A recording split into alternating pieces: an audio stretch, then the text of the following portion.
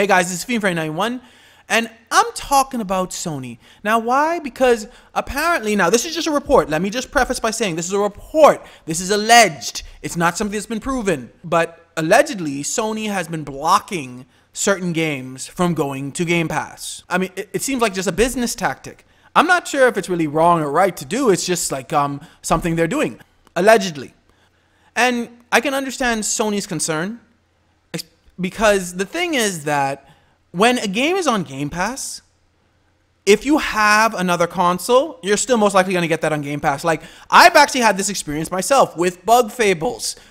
Fables, I wanted to initially get it for the Nintendo Switch, but it came to Game Pass. So why would I pay for it on the Switch when I can play it on Game Pass?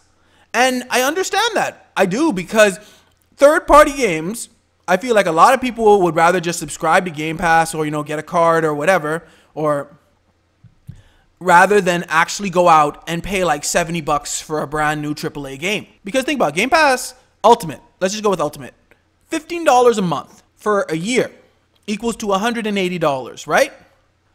So if there are at least 3 AAA games on that are $70 each, that's about $210. So you've already got more than your money's worth if you download 3 AAA $70 games. So I can understand why Sony is concerned, but I think they're just fighting off the inevitable because, let's face it, I remember back in the day when I was talking about how, I'm not sure if I did a YouTube video on it, but I think when like maybe PS Now came out or something like that, I was like, a subscription service needs to basically just be Netflix for games. And that's basically what Game Pass is. It's basically Netflix for games. And it's just hard, I believe, for Sony to compete with that when it comes to third-party titles.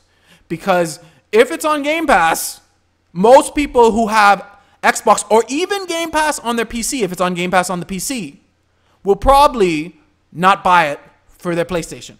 Because they'll probably get it either on their PC or their Xbox Series or Xbox One or whatever device they're able to get Game Pass on. Even with some mobile devices, I believe you can now play Game Pass using the cloud.